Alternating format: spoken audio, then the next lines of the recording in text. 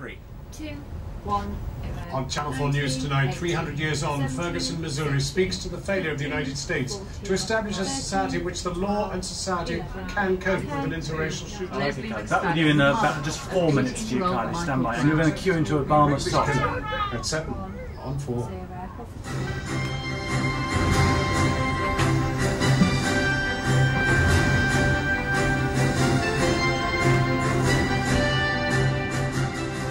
And my name is Simeon Brown and I'm a reporter. In theory, a reporter is supposed to be the person who goes out and really works with his producer to go out and get stories. Now, for me, that might involve finding people to interview, that might involve thinking, how am I going to structure this story? What are the key questions that need to be asked? It also involves sourcing pictures. Do we have the picture to actually tell it? In broadcasting, what you see really does matter. Certainly some of the things that I look to for good reporting is, one, somebody who really asks the right questions and is really critical. Somebody who I believe that, you trust them, and I think they offer something quirky. And I think that in this day and age, I think personality and certainly having an interesting take really does add value in a day when, in a time when you can find so much out on Twitter, and maybe the reporter is not as necessary as they once were for actually finding the news. So you need somebody who can actually say, well, what does this mean? I also think that what makes a good reporter as well is somebody who is also quite lucky, and therefore can sniff out what is about to happen, has good anticipation, and also has good contacts, which really do help. I'm Matthew Wellham. I'm a package editor for Channel 4 News. What we do during the day is take the raw rushes which are filmed. We take those and lay them down into a timeline for the 7 o'clock news. I originally started as a producer. As the technology developed, I found I really enjoyed playing with pictures, but also I think that helps me as a package editor, because of the producing background. I kind of know what the producer wants, and then I can actually have more input into the development of the story. What makes a good package editor in news is primarily speed. You could have 5 or 6 hours to work on it, or you could just have 2 hours. And obviously stories are changing all the time, so what happened in the morning, during the day, developments can change, and by the afternoon you've done a 360 on that story and you're doing a completely different story, but you still have to have that content and get it out the door at 7 o'clock. When you're building the package, you'd normally have a 3-man crew or 3-woman crew. It's the reporter, the producer and the package editor. So I'm the reporter, my name's Cordelia, and I'll be writing the script, checking the legals, talking to our various contributors. This is Margaret, and she's the video editor, and she'll be making sure we've got the right picture, working on the sound and different treatments. And alongside us is Matthew, and he's the producer, so he'll be commissioning graphics. He'll be making sure the tapes are ingested. There's some sort of effect that happens. If you're out on the road, you're having to organise feeding tapes or feeding footage back from satellite trucks or looking after live broadcasts.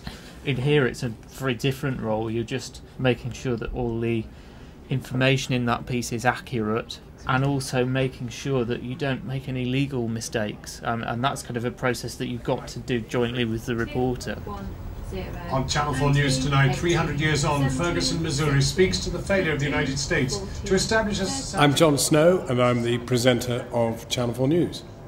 I wake up at about 6 o'clock in the morning and I turn on the radio, and I'll absorb roughly what's going on in the day, and at 9:30 we have a meeting and we kind of shoot the breeze around what's actually happening, what happened during the night, what's expected to happen today, what scoops we've got, this, that and the other, and we'll know roughly what we're doing. We'll go away and we'll start preparing. That would be easier to understand if it weren't for the fact that many people looking in on America see the way that President Obama has been treated. To make a good presenter, I think you have to relax, and you got to try and remember that there's nobody out there watching at all except one person, and that's the one person you're talking to. You've got to be reasonably light, I mean, of course there's some very heavy things, but I mean, life isn't entirely heavy, so you've got to have a bit of a twinkle as well. It's fantastically flexible. I mean, I travel quite a bit, I've been to Gaza, Iran, various other places this year, and to go somewhere and tell people about something they're looking at is something exceptional. First attacker blew herself up near the market of a city in the northeast of Nigeria. I think the most challenging thing actually is to understand your own views, to understand your own opinions, to work out, who you are and how you approach what's going on in life, and then to accept that that must be kind of tamed a little bit in order to produce some sort of balance. But at the same time, you shouldn't lose your passion. The unrest followed a grand jury's decision not to bring Tiny in the charges wall against next. Officer Darren Wilson. My name's Martin Collis. I'm the Senior Programme Director at Channel 4 News. One of the most important parts of my job is to make sure that what goes out and what you see at home is a seamless, continuous programme. The less obvious bit, and probably just as important, is to make sure it looks good, to make sure that we surprise the viewer. Before becoming a programme director at ITN, I was a vision mixer, and you get to sit next to some very, very good directors. So you kind of learn by watching them and figuring out how they're doing it.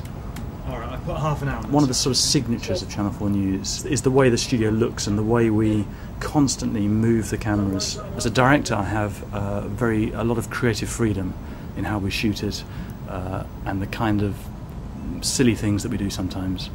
So it's very, very rewarding. Cue John. Yes, I've been talking to Angelina During the Jolie. programme, I'm here in the gallery, and I can see every picture source that might be part of the programme. And I can talk to anybody who's contributing to the programme, and most importantly I can speak to the presenters, so I can direct the presenters and let them know what they're doing next, which camera to look at. There's a vision mixer who sits next to me, and they switch between the sources, they composite things together and put them on air for us. On the other side of me is the PA. PA makes sure that we go on air on time, that we come off air on time, that every single element inside of VT, like name supers, there are timings for that. So the PA is looking after every element of timing in the programme.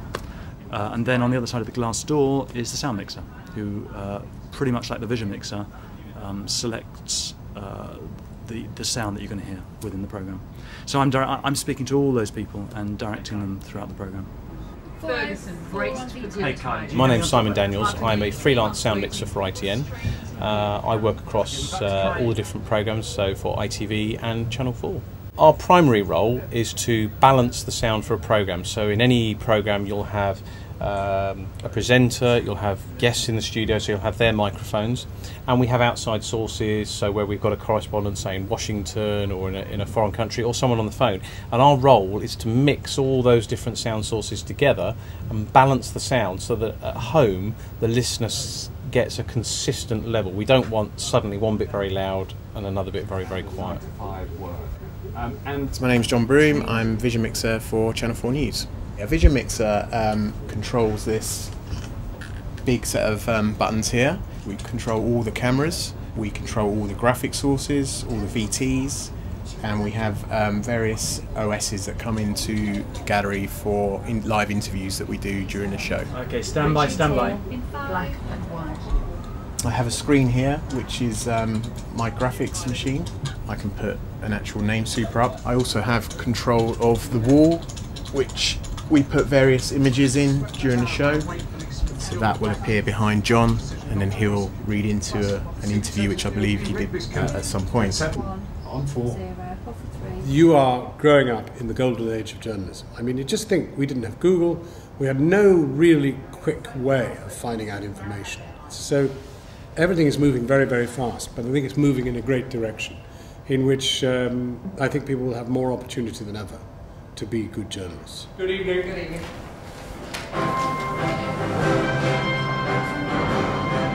No.